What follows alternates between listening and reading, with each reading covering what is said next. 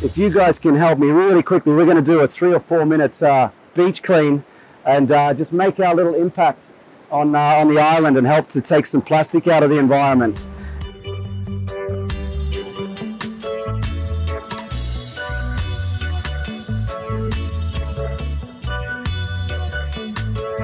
We're not asking businesses to make a change that they can't achieve.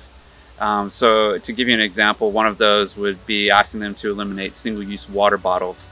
Now that's a large component of our marine debris, plastic debris, up to 30–35%. So if a business can actually simply stop using single-use water bottles and offer an alternative like a reusable bottle, then that makes a huge impact on the environment.